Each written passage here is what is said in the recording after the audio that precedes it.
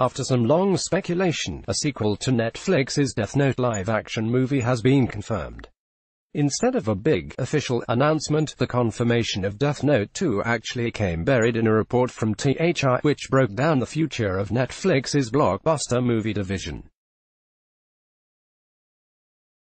After its controversial debut last fall, Death Note was definitely one subject of discussion in the article, leading to the following reveal. Among properties it already owns, Netflix is developing a sequel to 2017's horror thriller Death Note, which Sarandos has called a sizable success, with Greg Russo writing the script. No confirmation yet that Wingard will be coming back to direct, though it should be noted that Russo is an entirely new addition as the scriptwriter.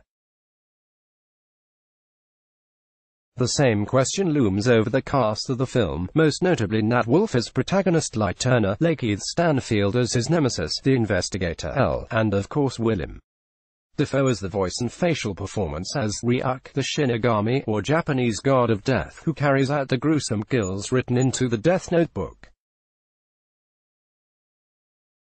The first film left things on a massive set of cliffhangers, with Light having escaped L's pursuit, only to be discovered by his cop father, James Shea Wiggum.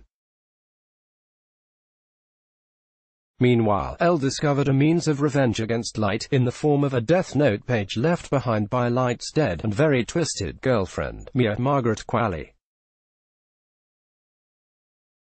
Viewers were left on the edges of the collective seats, waiting to see if L would betray his principles and use the Death Note against Light. The sequel could pick up with such answers, or do something entirely different.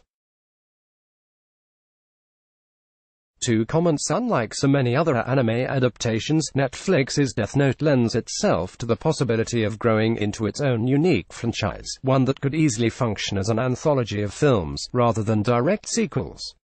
The only connective threads needed are Ryuk and the Death Note, and with the addition of a whole new cast and storyline, the franchise would quickly become some more akin to the Final Destination series, rather than the Death Note manga and anime.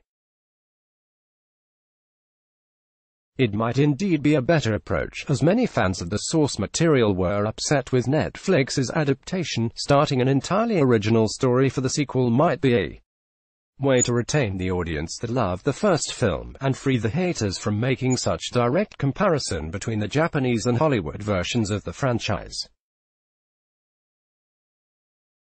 If you haven't already, check out our full breakdown of how to do Death Note sequels the right way. In the meantime, we'll keep you updated on the status of Death Note 2.